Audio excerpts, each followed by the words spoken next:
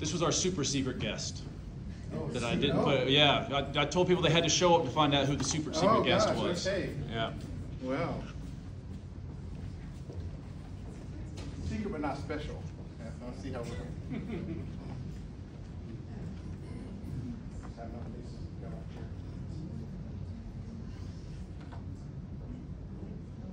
Well, hi everybody. I'm Darrell Naylor-Johnson. I serve as Vice President for SCAD Savannah. Just before I talk about SCAD, I want to tell you about myself and Thomas Square neighborhood. In 1996, Virginia Mobley contacted me about painting a mural at DCYS, and we did one of our first community murals in Savannah. Was actually down in that building, thanks to Ms. Mobley reaching out to us. So that was my first connection with Thomas Square neighborhood.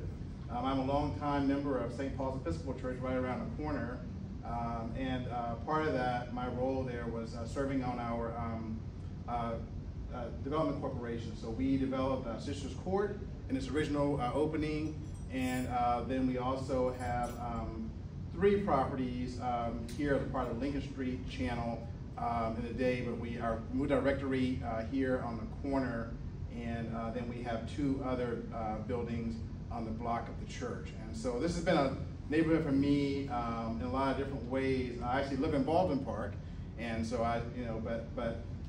for me, we walk here for church, and we're very involved with our church. But doing Sisters Court was a big deal for us.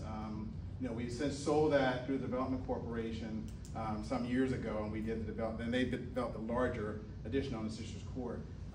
So yes, that's my relationship with this neighborhood. I've been at SCAD for 31 years, and it doesn't feel like that. So one of the things, I'm asked a lot, and I'm out in the community, and people will say, well, they see SCAD as this place with a whole lot of buildings. And so what I try to do is enlighten people in terms of, well, why do we have all the buildings? And so the buildings exist for, obviously, we have classes in them. And with our class size of 20 to 30 students, that's a part of where square footage becomes very important, because the classes are small. And so with our growth, then we have the spaces in order to accommodate that. The other question I get is, why can't I just walk into the buildings? And because we're having classes in them, and so when you're in class, you don't interrupt classes. But I kept hearing that a lot and just kind of talking to people in the community. And so what I've been really focusing on is to share with people, well, what kind of things can you relate to a SCAD? There's so many things that happen that are not classes. They relate to our classes in a lot of ways. So I brought a few of those with me to share with you this evening. One thing that, if you haven't attended, so SCAD, I'm going to leave these all here on the table, but SCAD Story. This is a immersive interactive story. It's a 4D interactive story of SCAD. And so this takes place in our flagship building at 342 Bull Street. And it's free. It's a 20-minute show, and you go through. We developed this project with 30 SCAD students and an Imagineer who worked with us to create it. So it's a pretty cool experience. We haven't done it before. I'll leave this here about SCAD Story for you on the table.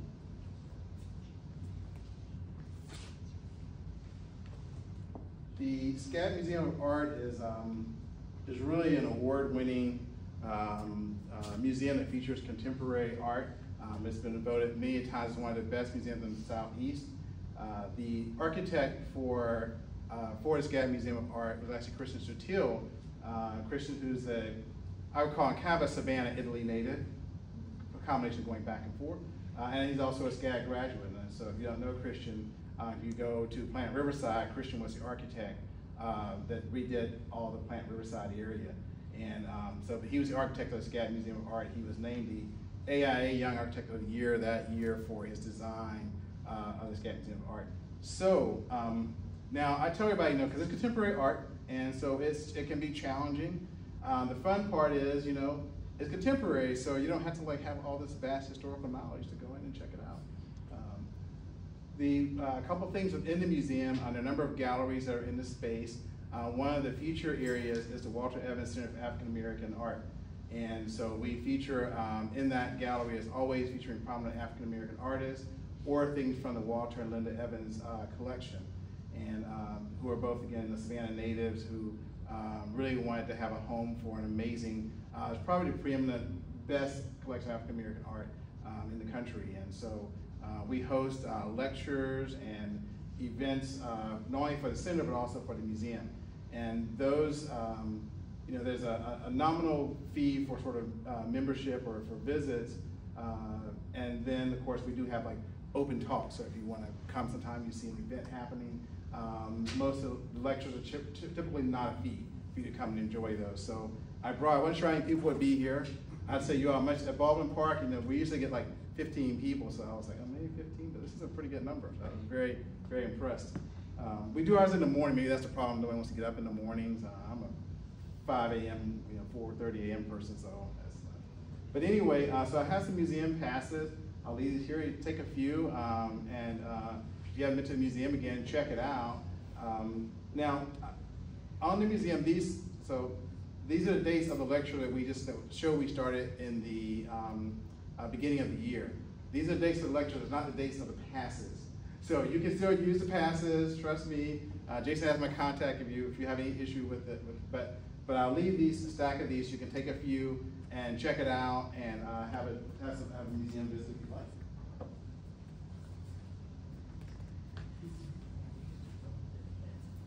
So one of the things that, you know, so many SCAD graduates, we look right now, I think at a recent number, but around 22% of our graduates remain in Georgia, so getting to Atlanta, Savannah campus. And so they, you know, work and have businesses and do things here.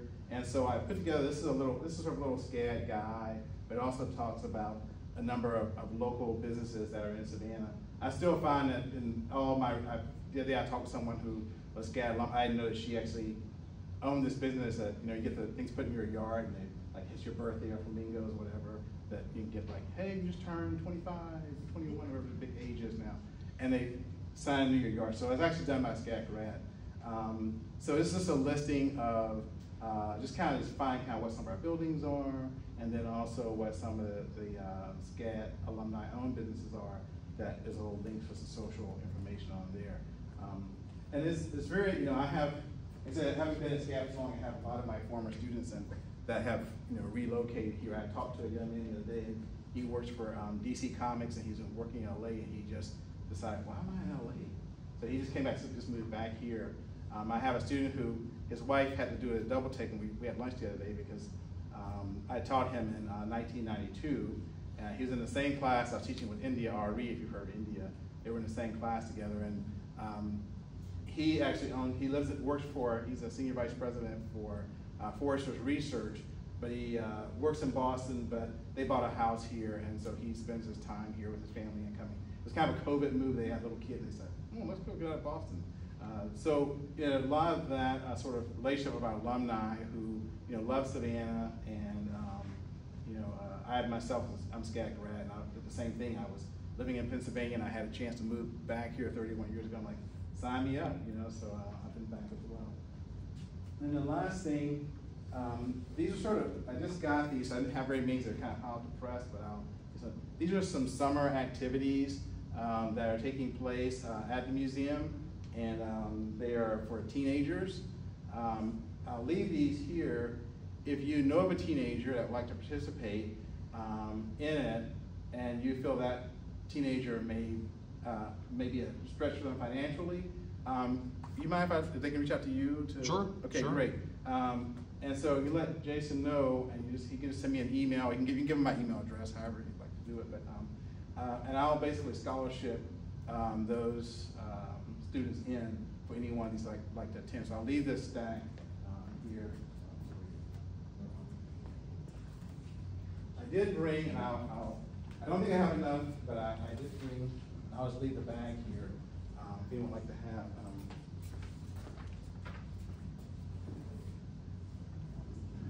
These are just little grocery bags. So I have a bag of them. I think there may be enough. I'm not quite sure. But I'll leave the bag here, and okay. Then you can have the orange bag if you like. Nice. I don't want to abuse my power. I'll see if I can give it away to somebody. Okay, all right. All right. Okay. Do you mind taking a question or two? Yeah. So anyway, yeah, just that I really wanted to share with you just again the things that, like I said, in terms of access. Now we do have, I mentioned a number of things, but we also, the Lucas Theater and Trustees Theater. And so we have performances. We're opening the circus version of Pippin next week, and that will run from the 25th through wherever the Sunday day is. I can't remember off the top of my head, but and so we do a lot of productions like that. And typically, you know, the cost of Pippin is like $10. So they're, you know, usually not very expensive. We did the Play That Goes Wrong recently, and people were blown. It was really well done. You know, we have a full scale, performing arts area, so there are lots of things like that. Or the film festival, you know, we see about 60,000 visitors a year for the film festival. You know, one of our favorite people who comes for that is Miles Teller, who this year was like kind of like a rock star. But Miles comes every year, and he brings his grandmother, and they come, and it's like a thing that they do. But the festival, I'd like people in the community know that the festival is open to you to purchase individual tickets or passes. And so, or again, sometimes we run like slow cinema or things like that. You're welcome to look at those and attend. Sometimes they're open. We do a number of things at Lucas. We'll do like Golden Age animation features, and we'll run those during the summer, and those are, you know, again, no cost when we run those. So lots of things that are available, as I said, for you to kind of check out and come in to see. We are opening in the fall. We have a back lot that's opening. It's going to be a Hollywood studio on Louisville Road. It's about 12-acre site, and we'll be have that available for movies, and it's a student space, but we've already had a lot of interest within the movie making world utilizing the space. It'll be again a fairly sizable back lot space that we'll be opening up. So that's like a quick update, a lot of different things, but feel free to take any one of these items, and I certainly will take any questions. Yes? Not sure if you're the person to talk to about, but who would we talk to about changing SCAD's bus routes? Because having SCAD buses on Bull Street is really not conducive to the neighborhood or to safety for anybody. They clog up the street, and to actually be spending money to have a crossing guard for adults when the elementary school right down the way doesn't have cross guards really makes SCAD look foolish and kind of pandering. And I don't think that's what you guys really want to do or be. I have a suggestion on where to reroute your buses to make it much more conducive to the neighborhood, to the people in the neighborhood, guests, and just as a whole. Thank you. Who do we talk to? You can talk to me. I will say, you know, that we have offered to the school that, you know, so the crossing guards are, I've never thought crossing guards are more crossing guards, but they're there, you know, again, it's a safety issue, making sure that, you know, anyone's crossing, but not just, you know, if you're crossing, they should certainly make sure they stop the traffic. That's the point of this, is, you know, to stop the traffic when people are crossing the street. So, but I'd be happy to hear your ideas, and, you know, so my role is, again, to represent SCAD to the community. So, you know, I don't necessarily manage the buses, but what I can do is to talk with our team and talk about, you know, look at ideas. That never hurts to hear people's perspectives and ideas, so I will be open to that. I'll give you my card on the way out. On the bus note, there's also been times on 37 where they're blocking both lanes of 37 in front of that school. Wall and Hall. Yeah, they're just be stacked across. So all traffic is stopped, and I've seen people try to drive through the medians because they're trying to get to work and pick up kids and stuff. So help me, where are you again? What 37th up here. I believe it's Wall and Hall, one of the foundation's buildings. Yeah. Okay, right, 37. Yeah. 37 is here. Yeah. Havisham and 37. Yeah. And then literally right there, they'll double stack. They're double stacked. They're blocked both lanes of 37. On 37. Yeah. Okay. And like during rush hour times. Okay. It's terrible. Yes, go ahead. Probably like a lot of people in the room who would pay property tax. My understanding is SCAD doesn't pay property tax, but I read that the assets of SCAD exceed $1 billion. Savannah's not exactly a wealthy city, and I know there are universities and colleges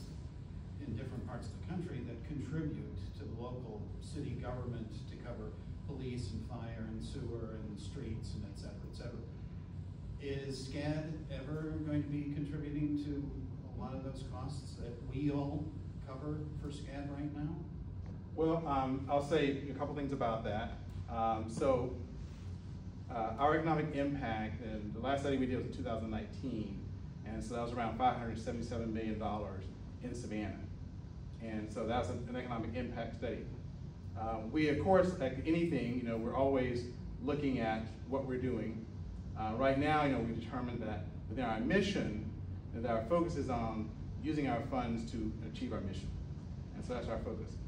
Again, that does not mean, that how it's going to look in the future. We'll always continue to evaluate and determine. I don't think in a community meeting, I got to say, yes, we will do X, Y, or Z. I understand, and 500 million sounds like a lot of money, but if you take the property taxes of all the citizens, that would add up to quite a bit. And it's not like your numbers are transparent. I mean, it's not that anybody can go through and check your numbers. So Yale and Harvard, and I'm sure they can say that they contribute a lot to their local economies too. But still, I think it would do a lot for your, relationship to citizens if they felt that of the 60-some buildings that you own or properties that you own, that you were chipping in on some of these things. And I agree wholeheartedly that I've seen 35th Street come to a screeching halt because it's blocked by buses. So I'll definitely look into both of those streets, and I'll leave my card with her to do that. I will say, again, from a security standpoint, we do work with local law enforcement. We do provide ShotSpotter. We had the incident that happened here recently. A part of the response is based on our ShotSpotter technology in responding to, if you know about the incident on 37th with the kidnapping, but when the person fired the officer, there was a way that the ShotSpotter actually helped, expedite the response to the situation. So that technology is all over the city of Savannah, and it's enabling more effective law enforcement. We also then have our patrols who are in the city as well, and they work very closely with local law enforcement, and so they make that commitment. As far as being a cooperative citizens. All right, I've got Virginia. Go ahead, and I've got one more, and then we need to move on. We've got two more speakers. I have two quick questions. One is, can we in some manner, shape, or form get the list of community activities, activities that are open to the community, so that we can put them on our media information site, so that people are more aware of what's going on and what's available? Is there some way we can do that with you? Yes, so we post a lot of things on the web, but I can certainly send you any information, what's coming up. I can send to Jason if he wants to share out. If you have a newsletter, I have my assistant make sure that she just kind of gives you the update. We have someone who is not here right now, but who is our social media person, and I think that he's going to be taking over getting that kind of information out. So maybe we need to connect the two of you.